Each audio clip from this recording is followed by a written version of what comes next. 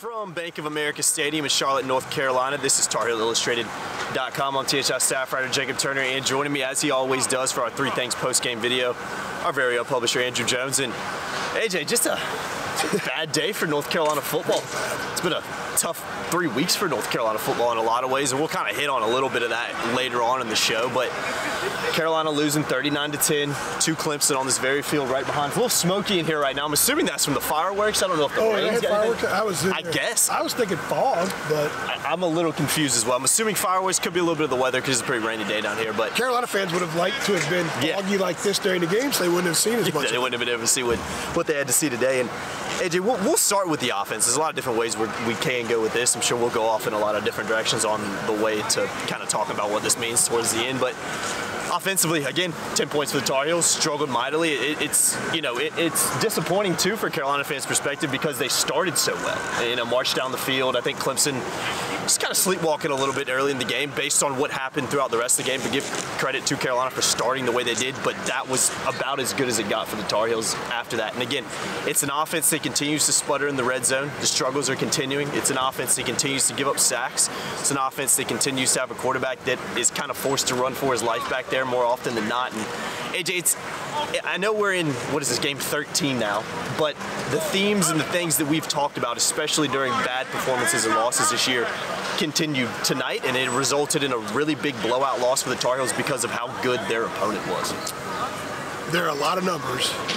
We could just pull the list out. Yeah, really, and that's kind of what I'm processing with what I'm going to write. But it starts with the offense, and I know that some people are going to say, hey, they moved the ball tonight. I know some people we just talked to said they moved the ball tonight, but they've also said in the past that the only thing that matters is score points. So when you give up a crap load of yards, but you win a game, 34, 31 or something like that, it's only about the points that matter. So I think that should apply to the offensive side.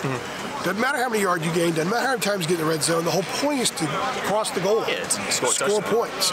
And they have 51 points in regulation in their last 3 games. And you could throw the 2 overtimes and they have 54 points. This kick in overtime, this kick in regulation last week, block kick today. I think there was a missed kick 2 weeks ago. They've had interceptions in the end zone, drop passes in the end zone, pick 6, fumble that leads to a 23-yard drive. I mean, there was an 18-point swing in which Clemson amassed 23 offensive yards. Because the fumble, they took over at the 23, they scored 3 plays later. The pick 6, that's no offensive yards. Then they faked the extra point and scored. And then the pick 6 fumble, that's 18 points. Yeah, 18 points right there, yeah. Carolina had a stretch, I think, of 4 possessions or something like that they got into the red zone. They scored 3 points. Yeah. Here's the stat. This goes back to the end of the 3rd quarter in the Wake Forest game. This, to me, is the most telling stat. Because football is about scoring more points. Yeah, plain and simple.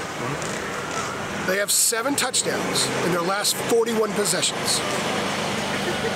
Brandon P. ran these numbers earlier in the week about the fact that up to the Georgia Tech game, Carolina had gone 1 quarter without scoring. Yeah. They didn't score in the second half against Georgia Tech, and they didn't score in the second half today. In the last 8 games, they've allowed 32 sacks. They've gotten 7. They had no TFLs today. They're next. We're gonna hit on defense and stuff too. But we're just talking. Yeah, we're just kind of talking. They're next to last in the nation in TFLs. Only 3 teams have fewer sacks than them. They played 1 more game.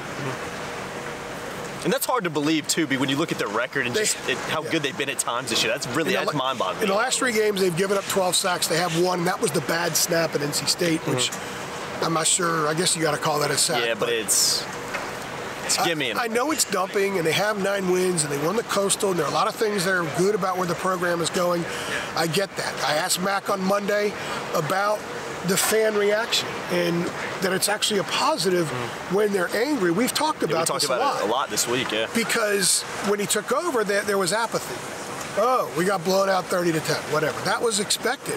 But the bar's been raised, expectations have been raised. Mac's an unbelievable salesman about what they're doing. He knows how to spin when they don't play well in a way that makes it sound like, it's not that bad. He did that again tonight. that's why I asked him. Fans are angry and upset because you have raised the standard, because the program has grown.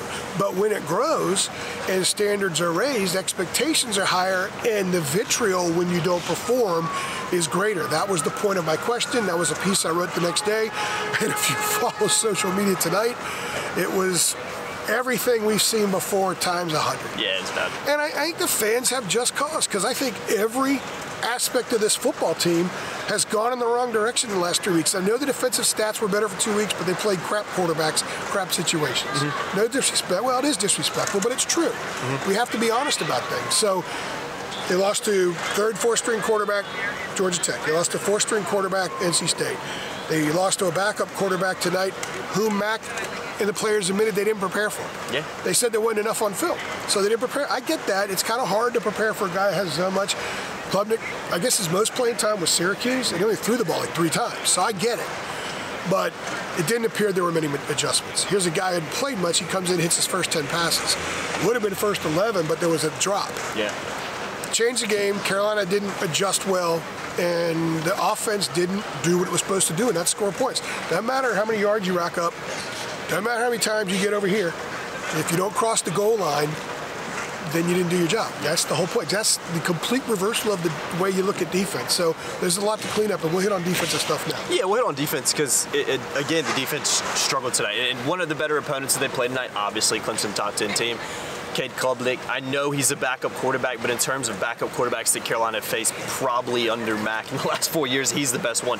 He's a really good player. I believe he was the #1 overall player in the class last year, so he's a really talented kid and a really highly rated quarterback coming into Clemson. But Carolina made him look every bit of that tonight. He was fantastic, and I think the thing that was probably the most concerning for the Tar Heels is, like you just said, he comes in and, what do you say, completes his first 10 passes. Yeah. He looked like he was incredibly comfortable out there, ends up getting the MVP of the game. And AJ, I said this, I was on the field, and the difference between the two programs was just, it was amazing to me. Like because you saw it Notre Dame. Yeah, Clemson, anytime they did anything positive, both sides of the ball, it was like they were storming the field. It was unbelievable, the culture between the two programs.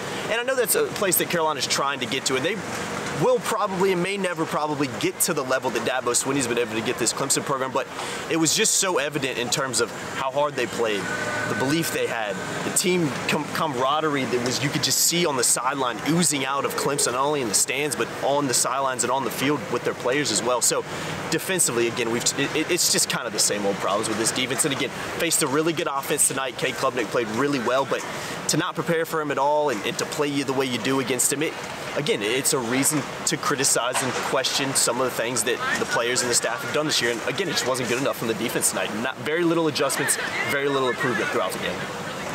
Yeah. DJU has been better this year than last year, but he struggled a lot. And obviously Dabo had enough. Yeah, and he took him out too serious. But think about how much he struggled, how long people kept saying, even in the opener. In their opener, people like, oh, at Georgia Tech, when's Dabo going to go to Klubnik? It's been happening all year long, but he kept going to DJU. Dabo's not an idiot. He knows what the hell he's doing. He's a legend. He's going to the Hall of Fame. He's got 2 titles. He's going to probably win more. He stuck with DJU because DJU was the best guy for this team. He's not going to just play a guy because of a promise made, or he doesn't do that stuff. He doesn't roll that way. He doesn't need to roll that way. His program's so much bigger than that. So Klubnik didn't play for a reason. DJU played for a reason. So Klubnik finally gets a shot, and as Carolina has done so often this year, and Brandon P. will have a piece about this coming week, how many different quarterbacks they've played this year that have set single-game career highs in some department against Carolina. In the last 3 weeks, it's off the charts. Because against guys that are barely playing. Yeah, that's a problem. They don't get a pass rush. They had no TFLs. I only saw Miles Murphy with 1 chance at one, and he missed the tackle. There's a lot that this team needs to fix. They have so many things that are well placed and well positioned, and we can't forget they won 9 games and they won their division. But the last 3 weeks is a terrible look. It's been bad, yeah. It's a bad look, and I'm sitting there processing my 5 takeaways. I'm like, should I just bullet point stuff? I mean, and I'm not trying to be funny. I'm not trying to be anything like that at all. But there's so much wrong the last 3 weeks. You could start with the red zone. You could start with pass protection. You could start with receivers not getting open. You could start with Phil Longo's offense not being able to figure out how to move the ball in chunks against teams that drop 8. Yeah. They can't pick up blitzes. They don't consistently run the ball well. A little bit better on the right side than the left side. They ran left in the red zone tonight. Didn't get anything. Lost 2 yards. Sets up a 2nd and 12 or whatever it was, and then their backs are against the wall. So there's a lot that's wrong, but we've seen him play better in a lot of areas earlier this season. This team is better than it's shown the last 3 weeks, but we have to judge them by the last 3 weeks. And Mac told us after Notre Dame, and we'll go to this next part here. I guess it's probably the third takeaway. He told us after Notre Dame, judge us after 12 games. Well, this is 13 because they got the 13th game. We can judge them after this. They're 9-4. Yes, that's progress, but last year's team never should have been 6 and 7. Never. So what should they have been? At least a 9-win team. This is a 9-win team against a schedule that had 2 good teams on it, and they both spanked Carolina. And then a couple of other solid teams, and one of them beat Carolina at NC State. Yeah, NC State, yeah. I mean, what's their best win? Probably at Duke. That's their best win. Duke's a solid team, but I don't want to take anything away from the kids because there's a lot of progress, Jacob, but we have to evaluate the whole. We can't just stop in Winston-Salem and say that's North Carolina. North Carolina still came out and played 3 more games, and a lot did not look good in those 3 games. Yeah, and can't sugarcoat it. And I'm not saying this is what happened, but this is what it feels like to me, AJ. And I think I've seen some Carolina fans that say the same thing. Again, I'm not saying this is what happened, but it's almost like Carolina won the Coastal and was content. Like, okay, we won the Coastal, we're good. We don't have to play anymore. We don't need to improve anymore. We peaked, we're good. Yeah. That's, like I said, I'm not saying that's what happened with the players or coaches, but from the outside looking in and just looking at it kind of a black and white way like that, that's what it kind of appears like. Okay, you know what my motto is. I judge teams, I cover teams based on how they perform and what they say about how they perform in accordance with what their realistic expectations are. Stated mission. So Mac has told us in the past they don't handle success well. They don't handle prosperity. So that was the storyline after Wake. When we had the Monday press conference, how are you going to handle this? We've been through it before, we've learned. Players said they learned. They got a lot more to play for. Some were even talking CFP and that kind of thing. But they didn't. So maybe there is something to learning how to handle prosperity. It takes time. This is year 4. Go back and look where Dabo was in year 4. A lot of great programs. It took time to build them. You have to learn by taking your lumps about this doesn't work and that does work, and just slowly piece this thing together. And right now, the self-evaluation is not going to be good. They're not going to have a grand time breaking this thing down. And when they look at the last 3, it's going to be an uncomfortable series of conversations that Mac has with his staff. And it should be. Because if this was any other team that was 9-1 and closed out the way this team did, they would have the same conversations too. Yeah. So the good thing for Carolina is they still have a chance to win 10 games, which would be the 10th time in school history. So what, they got an extra game. They got one because they won their division. And they have a chance to go play a pretty good team. Right now we're hearing a Holiday Bowl, Holiday Bowl against Oregon. What a great opportunity to beat a program that's developed a brand the last 20 years. Yeah, no doubt. Go out to San Diego, get a little sun, place to go, get a little long flight for AJ, back and forth, and have an opportunity to close strong, get a good win. They have an opportunity to correct a lot of this stuff. Yeah, no doubt. But I said that this week going into the title game. I asked the guys about a reset and kind of washing away the last 2 games. They said, yes, we hit a reset. So now they have to hit a reset again. How many resets do they have in them? What is a fair expectation for the number of resets a team is allotted during the course of the season, especially at the end of a season when they're supposed to be playing their best football? That's not the case right now. So Mac and his staff have a lot of work to do. They have a lot of evaluating to do. And the good thing is you're having hard conversations when you got 9 wins in your pocket. Yeah, that's a positive. That's a great thing. And they deserve props for that. They got 9 wins. They won their division. You can't take those things away from them. No one can ever take that away. But they have to continue moving forward. And they've taken big steps backwards in the last 3 weeks, so it's incumbent on them to take a big step forward here in the next month or so. Well, I guess the bowl game would be about 3.5 weeks. Yeah. They have an opportunity.